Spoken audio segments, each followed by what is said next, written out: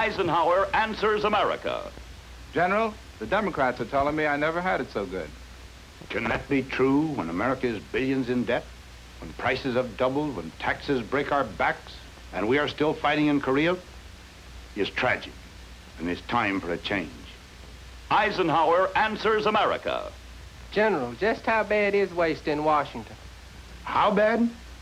Recently, just one government bureau actually lost $400 million, and not even the FBI can find it. It's really time for a change. Eisenhower answers America. I paid $24 for these groceries. Look, for this little. A few years ago, those same groceries cost you $10. Now, $24. Next year, $30. That's what will happen unless we have a change.